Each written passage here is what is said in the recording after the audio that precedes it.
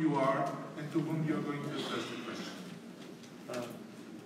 Yes, do you hear me okay? Tom Young, Charleston, South Carolina, came from the educational experience.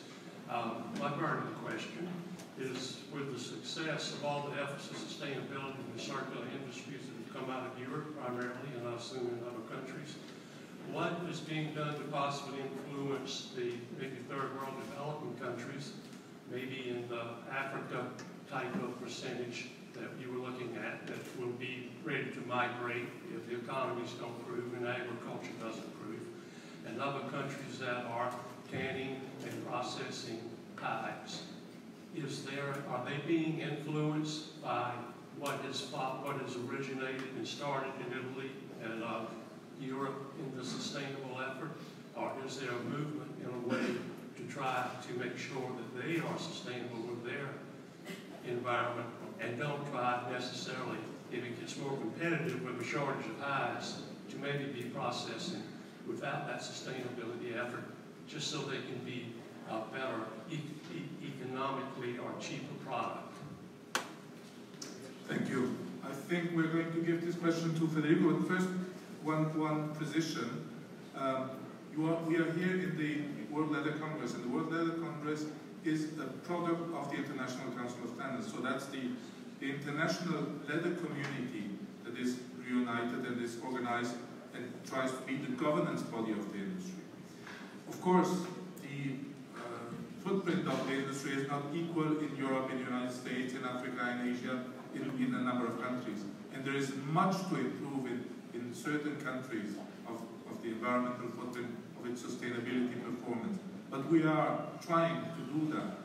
Europe is probably Europe, and not only Europe, also the United States are providing quite a lot of aid and cooperation to countries around the world that need to improve their environmental performance. And Africa is probably one of them that is a big receiver of cooperation funds in order to improve the performance of the, and we hope that these countries really take up this opportunity for improving their footprint and their image.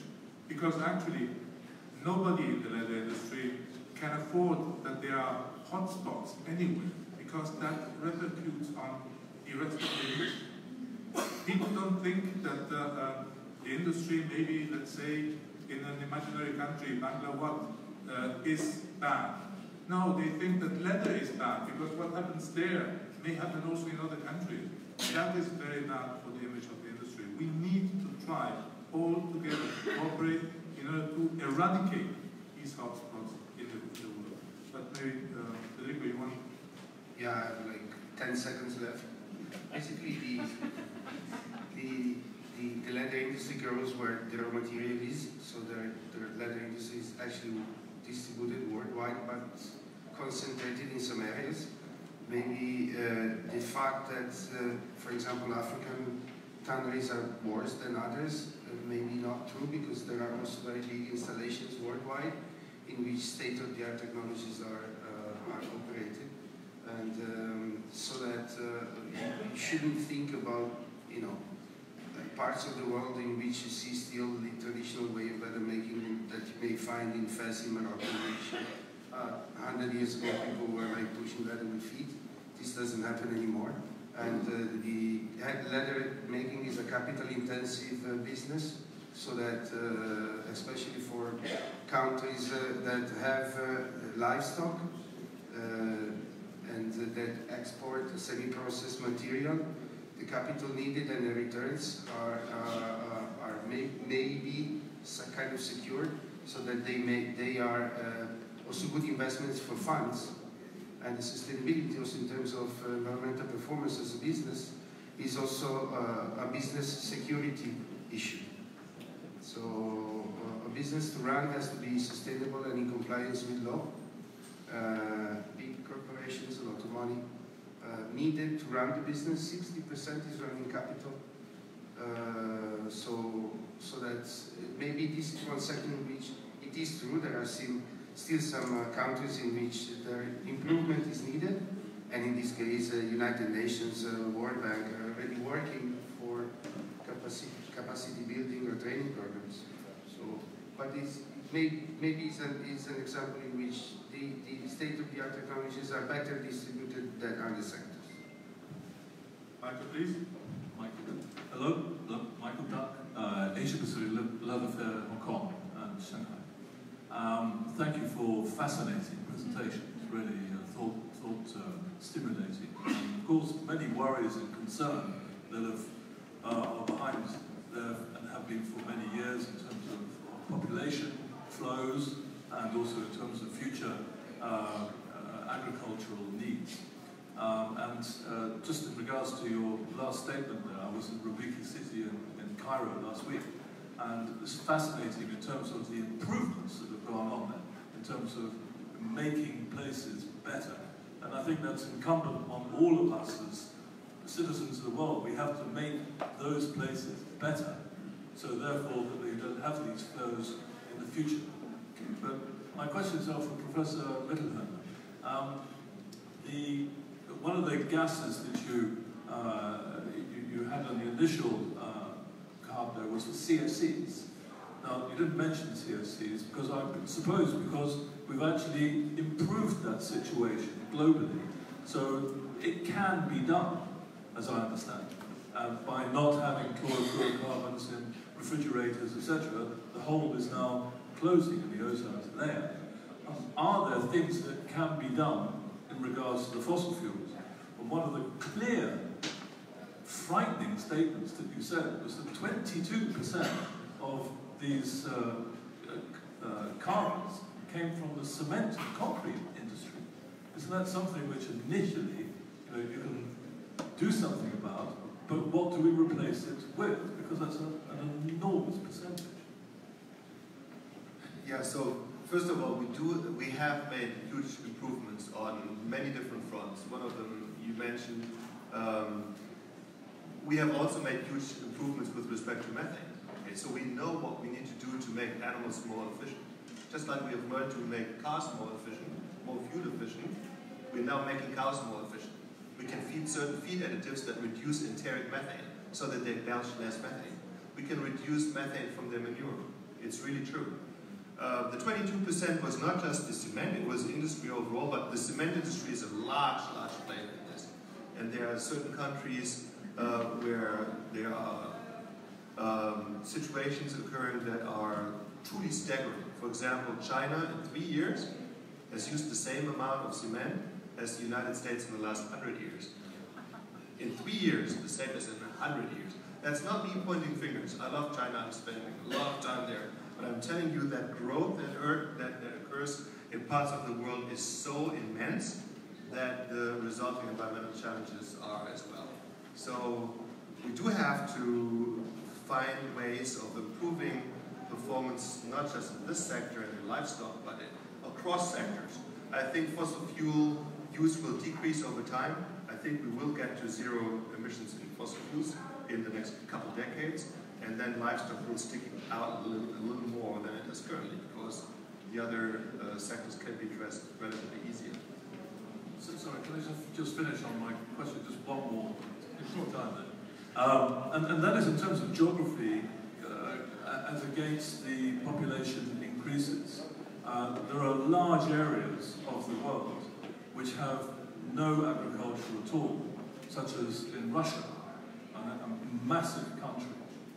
Do you see in the future that we will have to be buying agricultural land there in which to feed the masses in all of these areas where we'll have 10 billion population for the future? Well, I think that we can satisfy the human nutritional needs with the land we have currently, but we have to do it more efficiently. We have to do it more efficiently. And the first step to doing this is for people in countries like this one to really understand the importance of efficiency in food production. People need to stop having that romanticized view of agriculture, thinking of the 1950 red barn in the background, animals on grass, having a good old time. Those times are literally over because we were painfully inefficient during those times. We also must stop that humanizing of livestock. They are not our buddies, they are our food. Like it or not, they are our food. And so, but we are portraying livestock as if they were our buddies. And that's not helping anyone here because then people don't want to wear it, right? People don't want to eat it. They don't want to eat their buddies. I'm not being facetious, I really mean that. Okay? We have to portray them as what they are. They are food, and they are fiber, and they are leather, and they are products that we use to dress and that we use to eat. And everything else we need to stop doing. Thank you very much. The micro to this, may I ask you to be very short because I think we are overdrawn quite a lot on our session.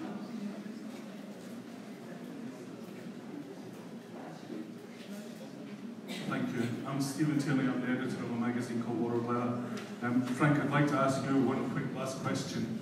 The context of what you just said about people not wanting to wear or eat their friends, and the context that Federico mentioned of the leather community possibly being worried about the raw material volumes diminishing. It's been an extremely interesting year watching your battles with Eat Lancet, etc., etc. You've also mentioned that there are elements of some of the arguments coming out of commissions like that, and of reminding you of a cult. If you can't combat them with reason and science the way you've been working so hard to do all year, if reason and science won't work, what can we do to convince them? Well, I will never say, as a scientist, I will never say that reason and science doesn't work, otherwise I would retire right now. But I'm very clear that these are not the only tools that we can use to sway and to inform a public. A lot of what makes people choose what they eat or what they wear is emotional. It is emotional. And for industries like this one here, not to consider emotional arguments would be negligent. Okay? That's just the simple fact. And so I think we have to stop just being fact-based and science-based, and we have to open ourselves as to what makes people feel the way they feel, buy the things they buy. You know, I teach this class at UC Davis, 300 students, they all want to become veterinarians.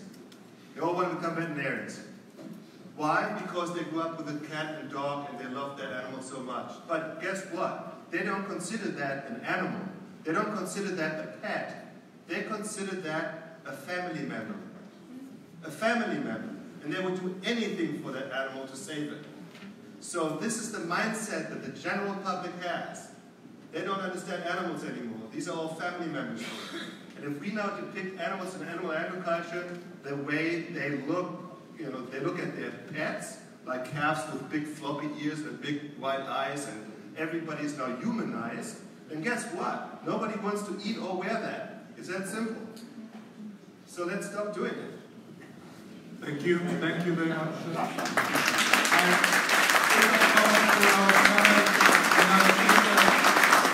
have now deserved your we come back, we do this at 2:03. Thank you very much.